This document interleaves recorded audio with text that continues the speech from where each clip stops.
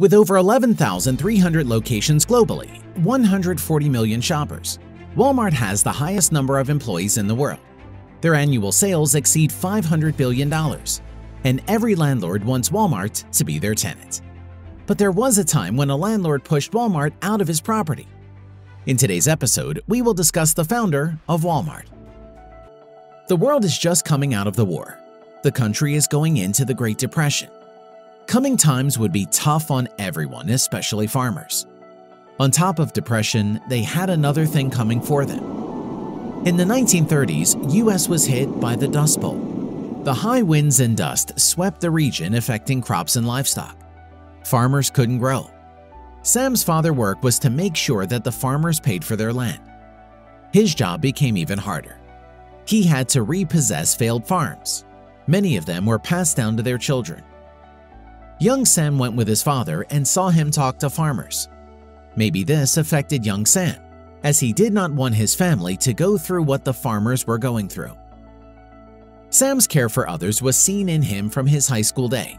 He joined the Boy Scouts, where he saved a boy from drowning. He then went on to the university and graduated with a degree in economics. After graduation, he worked at JCPenney for $75 per month. As the story goes, he was good with customers, but his books were never organized. His bosses told him that he was not cut out for retail. By 1942, US had joined the war. Sam wanted to do something for his country and decided to join the army. One night as he was bowling, he met a woman who also became his wife, Helen. Sam proposed to Helen. Right after they got married, he was called for duty. Sam and Helen welcomed their first child on October 28, 1944, less than a year after the war ended. Sam returned home and decided to run his own store. With savings of $5,000 and a loan of $20,000 from his father-in-law, he bought Ben Franklin's shop. The owner was trying to get rid of, as it was losing money. Sam knew that the store was losing money because of the prices. If he could find a way to sell items on an affordable price, the store would pick up. There was only one problem. Sam did not know what was the common shopping item. As he was on a budget, he wanted to make sure that his first item was something that people actually wanted. One day, Sam saw the store across from his selling ladies' clothes. The store ran out within a day. Sam saw this as an opportunity to welcome shoppers in his shop. He drove to the suppliers and bought everything they had in stock. The stores across from Sam couldn't order anymore as the supplier was out. The customers started to walk towards Sam's store. From there, he made sure that he was one step ahead of his competitors. He would place popcorn machine outside the store. People passing by would smell the popcorn and buy from him. It took Sam 3 years to pay back the loan to his father-in-law. However, with profits came jealousy. The owner of Sam's building had an eye on him and he got greedy. When the time came to renew the lease, the owner refused, forcing Sam to leave. Sam knew that he was meant to be a retailer, and with a vision to provide shopping item on an affordable price, he searched for a new location and found one in Bentonville. Moving to Bentonville with a family of 4 kids was not easy, but the price was too good. Learning from the past, Sam signed off on the new lease for 99 years. On July 1950, he opened doors. Sam soon realized that instead of a clerk handing an item over to customers, customers bought an item quicker if they were given a choice to select one.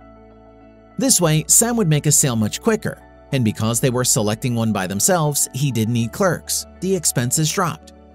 Using self-service model, sales tripled, giving him enough money to expand. Over the next 10 years, he bought 16 stores, managing them by himself. As he drove back and forth from one location to the other, he realized that he was spending more time driving than spending time inside the store. So he bought a plane, giving him the freedom to visit store quite often. Sam was operating under a franchise, Ben Franklin. He suggested Ben Franklin if they were to buy items in volume, it would be cheaper, which would eventually reduce consumer price. But Ben Franklin didn't think much of Sam's idea and rejected it. Sam, frustrated, decided to set up a chain of his own. On July 1962, he opened a store in Rogers, Arkansas.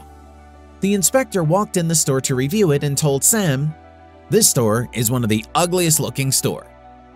This was the first Walmart store. Sam, regardless, opened the store to the public. To his surprise, the store exceeded his own expectations. bringing in sales of $1 million in first year. In 1964, he opened 2 more stores.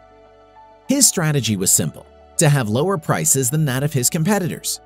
He would walk in a competitor's stores, and if he saw a price tag that was lower to his, he would call the Walmart location and tell them to drop their price right away. His wife Helen suggested that he should make profits available to all employees, and in 1972, Walmart opened its profit-sharing program. By 1978, Walmart had 195 stores in 10 states and was opening 100 stores in a year. By 1985, Sam Walton was the richest man in the United States.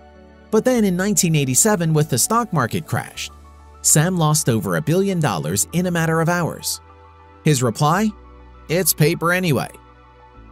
On April 5, 1992, Sam passed away after his 74th birthday.